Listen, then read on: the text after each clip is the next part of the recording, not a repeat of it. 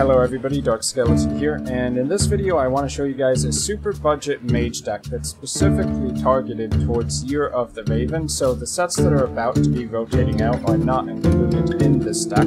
And it's essentially just a very basic tempo mage elemental deck. The reason you would go with elementals is A, many of the elementals that are strong are from the Ungoral set, which is still going to be playable in Year of the Raven, and also many of the elemental cards, which are pretty good, are actually common or rare, so you don't really need a lot of dust to craft a deck like this. So in the deck we have Breath of Sindragosa, which is a common, and that's the main reason it's being included, as a pretty basic and cheap removal spell that can sometimes help you establish the board in the early game. In the meta right now, there is a lot of aggro decks, so having cards to play early on will be pretty important if you want to actually survive until turn 5 or later. In addition to Breath of Sindragosa, we have Cold Wraith down here, which is actually a pretty powerful card on its own, but the main reason Cold Wraith hasn't seen a lot of competitive play is simply that Frost cards aren't really that strong in terms of a tempo deck, so generally speaking, you don't really want to play something like Cold Wraith with cards like Blizzard. You would just play those big Frost effects in order to control the board rather than trying to tempo out a decent minion like a 3-mana 3/4 and draw a card. But along with Cold Wraith is also included Frostbolt and Water Elemental, both of which have the ability to do freeze effects, which is part of the reason they're included. Frostbolt is just a really strong basic card in general and does make its way into many, if not all, mage decks. And then Water Elemental is a solid body as well. 4 mana 3/6, also an elemental, which means it's going to synergize with the deck. And the freeze synergizes with Cold Wraith as well, and can help stop some aggro decks, because freeze effects mean they're not going to be able to attack, so it's just all around a decent package there. Now next up is Firefly, a card that is usually played in decks like Shaman, or Evolved Shaman more specifically, where they can really benefit from having a lot of weak bodies on the board. But it's also not too bad in any elemental deck, simply because with one Firefly, you actually get 2 elementals, which can allow you to trigger other effects like Steam Surge down here, or Servant of Callous mostly. We'll talk about those more in a bit. Mana Worm is a very powerful mage card, always has been. It's a common from the basic set, and basically any mage deck that's not specifically a very heavy control deck would want to play Mana Worm because it's just a super powerful card. Arcanologist here is common from one of the recent sets. It's 2 mana 2/3 and allows you to draw a secret from your deck, making having secrets at all in your deck a lot better, simply because you can draw them for free. Arcane Intellect, draw 2 cards, just more power to keep going if you end up against a control opponent. So let's talk about the secrets here. Explosive Runes. This is 3 mana, deals 6 damage to a minion when it's played and any access to its hero. Normally you see this kind of card in something like Secrets Mage, so the fact that you're drawing secrets and also having secrets in the deck, you could say, oh, well, there is a little bit of Secrets Mage in the deck, but it's really missing a lot of components to go that route. Now the reason that there's only 1 Explosive Runes instead of 2 is because, well, it's a rare, so to meet that 1000 dust requirement, you'd have to settle for a common secret. But if you actually have 2 Explosive Runes, I'd probably swap one Frozen Clone down here out for Explosive Runes. Now, Frozen Clone is a card that's not really often played, and I think that's why it's actually good, because the fact that no one ever expects you to play Frozen Clone means that you can often duplicate cards that are pretty good. So people might play around Mirror Entity with something like a draw a card or discover a card minion, thinking that they're only going to give you like a 1/1 or a 2/2. But with Frozen Clone, those minions that might have good Battlecry effects actually become useful for you anyway. So it's a good way to keep going, and the fact that you get to draw that off of Arcanologist means as long as you get enough time to play these cards out, it's a lot of value that you can actually achieve. So I do like Frozen Clone, but generally I think I would swap one out for Explosive Runes here. Kind of up to you. I don't think it's too strongly favored either way, but Explosive Runes is generally considered the stronger secret, especially for Virgo. So next up, Tar Creeper. This is a 3 mana, 1/5 elemental. It has 3 attack on your opponent's turn, which makes it a good wall, really good at fighting aggro decks, of which there are many in battle right now. And also, it's an elemental, so once again it can trigger your elemental required effects, which we'll talk about now. Steam Surger, which I would put 2 in the deck if you have 2, but once again it's a rare, so meeting that minimum dust requirement. So it is a 4 mana 5/4 battle cry. If you played an elemental last turn, add a Flame Geyser to your hand. And if you don't already know, Flame Geyser is this. It's a 2 mana deal 2 damage spell, add a 1/2 elemental to your hand, and that elemental is the same thing you get off of Firefly. So also handy to have for triggering more elemental effects. So the only remaining requiring an elemental effect in the deck at the moment is Servant of Kalismos ×2. If you played an elemental last turn, discover an elemental, which is kind of cool because there are some elementals like Baron Geddon or shoot, what's his name? Let me take a look here. Anomalous, which are big cards, and you normally want to put them in your deck. But if you know that the game is going to go on a long time, you can just simply pick this off of a Servant of Kalismos, put it on the board as a big threat. Basically, because it has Death Rattle, deal 8 damage to all minions, your opponent is forced to play around it, whether that's removing it, ignoring it completely, or only putting 1 minion on the board. In any case, it's actually not too bad to get in specific matchups which might be going long, like against a control board.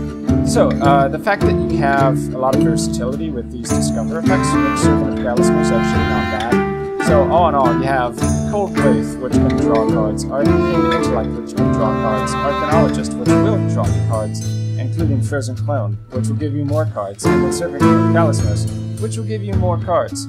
So there's a lot of card draw and sustain in the deck. It looks like it's actually not that strong in the late game, but there's enough minions in here and enough draw that you can actually go for quite a while, as you'll see in some of the games I'm also putting in this video. So the last cards to touch on here, Fireball deals 6 damage, can hit face, can hit minions, just a strong card in general, and it's free from the basic set.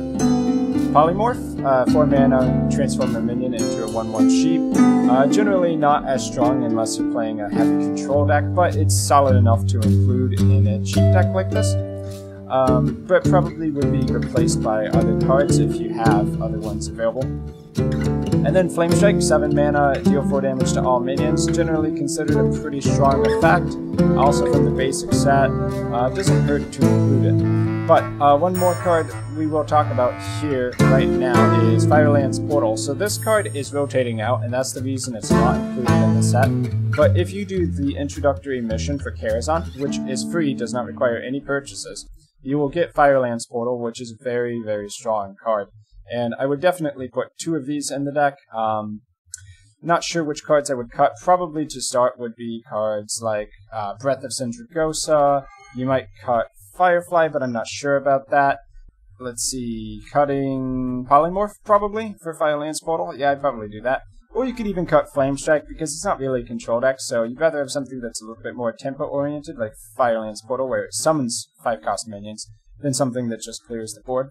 But kind of up to you, so hopefully that gives you some ideas before you can go with the deck. So that's basically the gist of how the deck works. I'll also include a link to the Hearthstone write-up if you want a little bit more information, but let's go ahead and get into the actual games that I will comment on and explain how the deck works. Okay, so currently the meta for Mage is Secret Mage, so we'll see if we can beat this guy who's got 500 plus wins with this very basic deck. So we have to assume he's going to be playing some kind of Secret Mage, which means we have to fight for board as hard as possible, which means we keep cards like Mana Worm, which are just good in general, and Tar Creeper, which are taunts. Now the other possibility is he's actually playing some kind of Frostlich Jaina Mage. So if you don't know Frostlich Jaina, when you play it, it summons a water elemental and gives all of her elementals lifesteal, which means once Frostlich Jaina comes down, it's actually very hard to beat a control mage, so you have to actually defeat her before that happens. So in either case, we have to go very aggressive here in order to win. Frostbolt, okay. That doesn't really say too much. So in this case, we could coin out a Tar Creeper, a Explosive Runes, or a Water Elemental. I think, because I don't want to waste the mana, I will just go ahead and play the Explosive Runes. It actually gives us kind of tempo, because whatever he plays is going to take 6 damage. Doomsayer would kind of play around that, but I don't think he would actually use Doomsayer like that, so we'll see what he plays. I'm guessing it's a Secret Mage, though. Oh look, it's a Secret Mage. Would have guessed. So he's going to play a Secret here, I would assume. Yep. And we'll play Tar Creeper into that.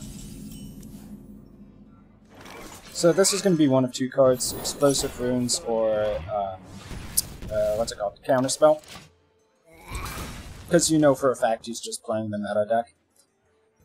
So this is where you kind of have to wonder, like, okay, it's a 1000 Dust deck. Wait. So this is kind of where you have to wonder, it's a 1000 Dust deck. Can it beat a deck that's actually considered like something along the lines of Tier 2? Tier 2, Tier 1? I'm not actually sure on the legendary. So that's 100% counterspell, so we're basically not going to be playing any spells for a while. Instead we'll play Servant of Calismos and get some value. And we can just burn something like Arcane Intellect later when we want to get rid of the counterspell. Leyline Manipulator, is that good? Maybe not good enough. I don't think the Leyline Manipulator is that super good in this deck, but it's worth mentioning. It's a decent card to consider if you want to keep improving this deck and make it a little bit more expensive. I think I'll actually take the Pyros here, and I'll hit that 2-3 just so he has to basically Fire Blast this guy.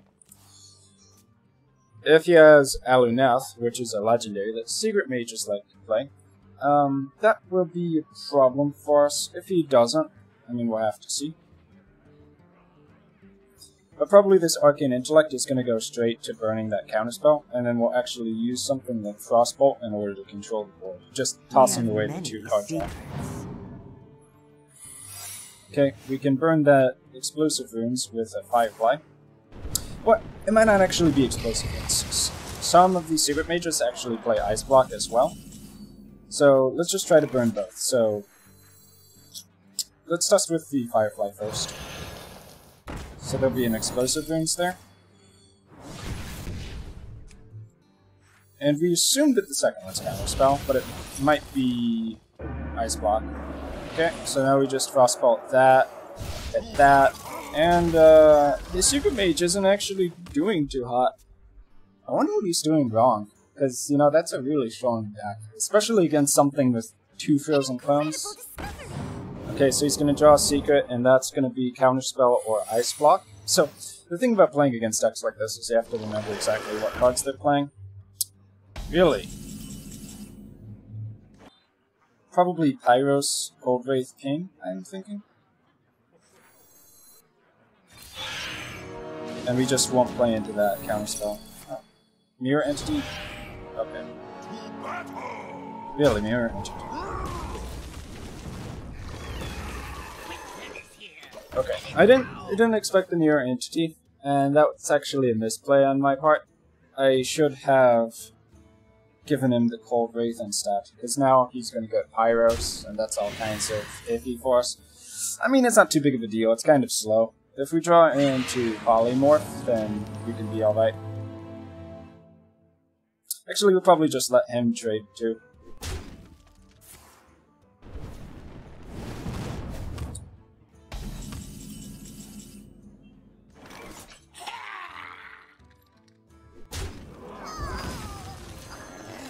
In this case, I'm just going to play the Mana Worm, Pyros, and I think a Breath of Syndragosa that. So, you know, not actually that bad of a common, because it's 1 less than Frostbolt, and if there's only 1 guy on the field, the random effect of it doesn't really matter. So, like, if he plays more stuff... Well, if he actually plays a Secret here, then we have to test around it. It might be a second Counterspell. I don't even know what he's playing. Mirror Entity is not standard in Secret Mage. So we'll definitely test with Flame Elemental first. And we'll go from there. Okay, Frozen Clone. Really? That's some random stuff. Okay, so I'm gonna Flame Strike his goal. And he has a Pyros in his hand, which is a 10 mana minion, but if he basically plays it, he's dead, so... You know, it's kind of gonna be dead in his hand for a while.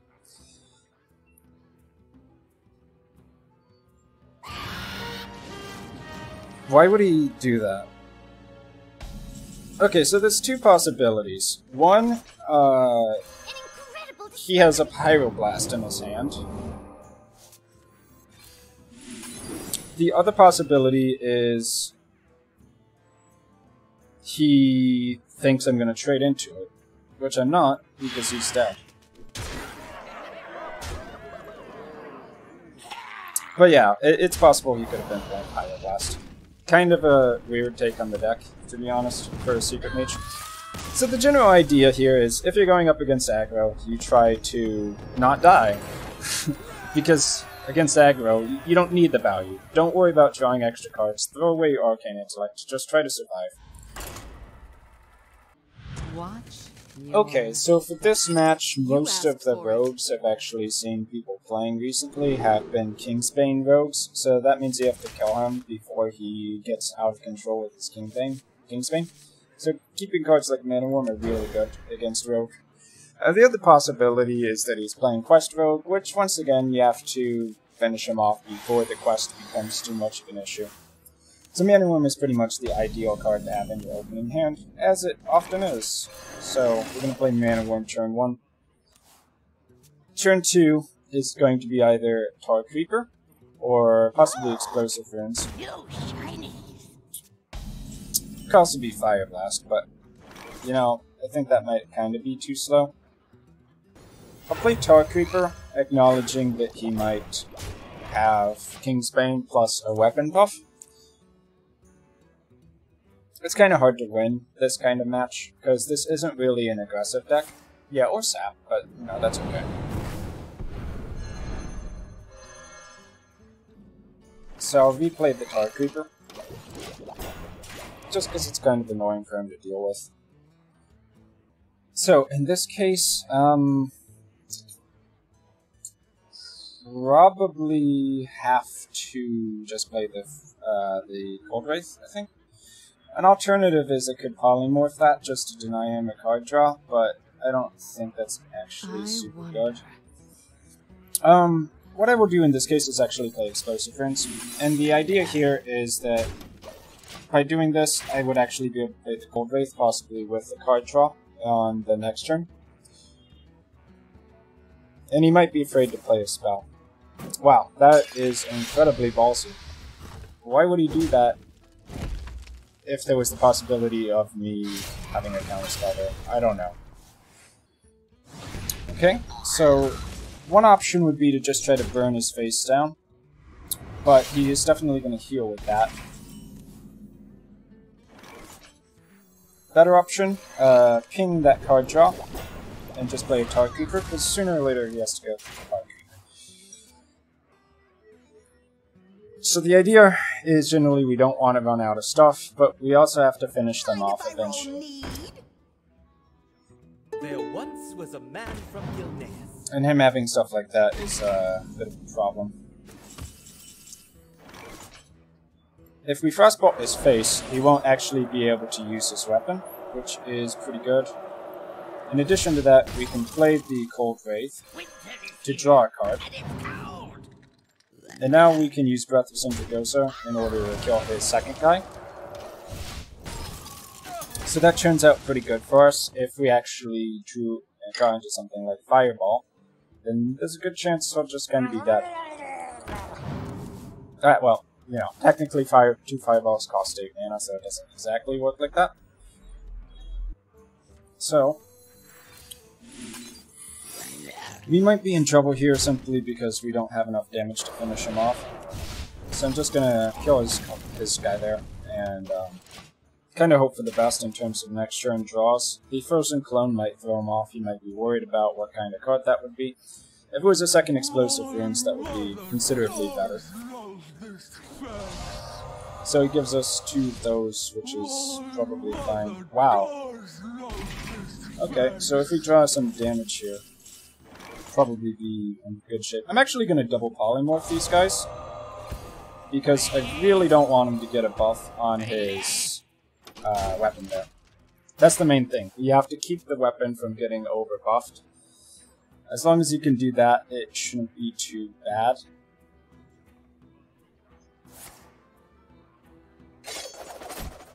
And Water Elemental is actually a really good card for this kind of matchup. So he's going to heal for 3 a turn now, as long as he's not frozen, that's okay. If we draw Fireball, game's over. We've got to put as much pressure on him as we can. So, cards he might play here are Vanish, which means we would have to play our minions. Kind of be an issue. The Assassinate, also not great.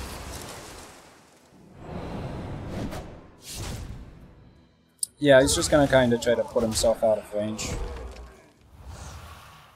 So, we might not be able to finish him in time. Oh, that's actually pretty good. So, Steam Surgery, because we played Elementals, we can get extra cards here.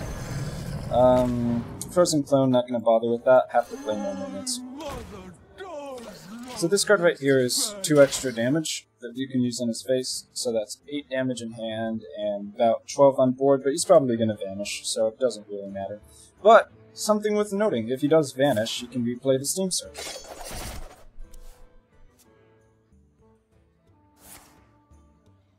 Okay, Blade Flurry doesn't actually work with the Kingsbane lifesteal though, so not going to work out exactly as he wants there. Hopefully we get a minion. That's also acceptable. But we can't... We're 1 damage off this turn, so I'm actually going to play Frozen Clone to get some minions from him next turn.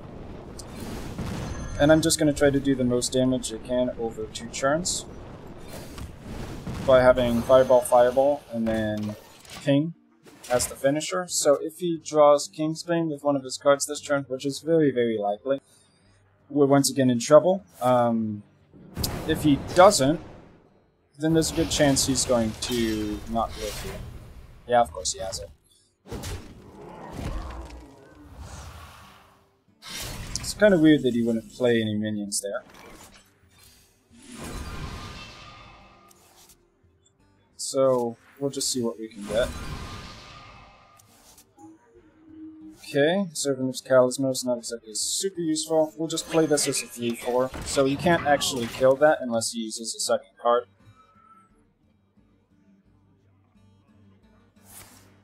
Sap is fine.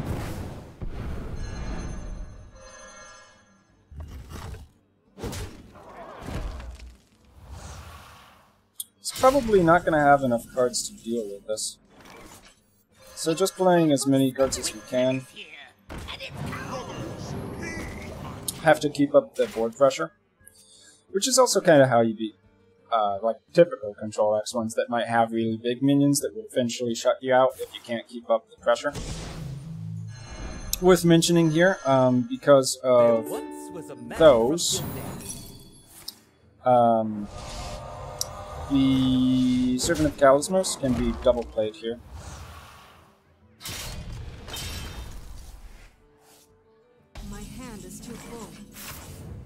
So we might actually do that. Can't really deal with that, don't really care to. Oh, well, now we can, I guess. Yeah, okay, wait, hold on. If you're holding any cards that didn't start in your hand, reduce the cost by 2. Tough call, because those would be 2-mana Elven Minstrels, but I don't think they're particularly useful. Could also use Ice Walker on his face, so he can't actually attack. Both are pretty good, you know? Let me see here. What's more likely to win the game?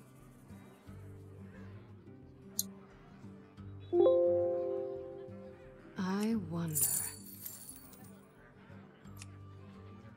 I'm thinking the Ice Walker, but at the same time that needs to die. I'm gonna go with the Fire Plume Thinners. But it's definitely worth considering the Ice Walker there. I mean, freezing the face when his whole deck revolves around the weapon does kind of help, you know? It's probably gonna draw the Tombstone somehow this turn. Well, not guaranteed.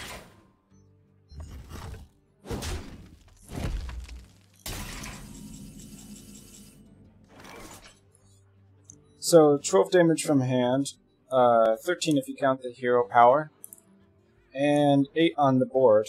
I think that's 21 exact, so he's actually dead. So, managed to get there. And I can't count, oh my god. Okay, more of the story. Make sure you can count, but probably still a win. That was actually a huge blunder, though. Oh man, that's pretty lame.